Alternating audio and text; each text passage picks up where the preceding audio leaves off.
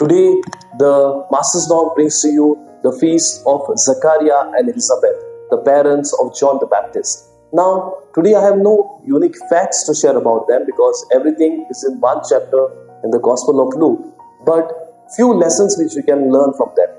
One of the lessons is they are the apostles of patience and praise. In whatever happened in their life, they were very patient till the last moment. Though God blessed them with a child, that is John the Baptist, at very late age, but they were very patient. That's the first lesson. The second lesson, they throughout their life bore the cross of infertility, and it was a very bad thing in the Jewish custom, that because it was seen as a sin, that's why God did not bless you.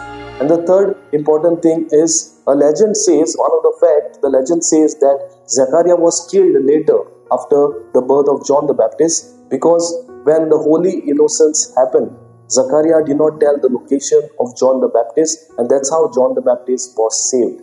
May Saint Zechariah and Elizabeth inspire us to be more patient in our life. That's it on Master's Log.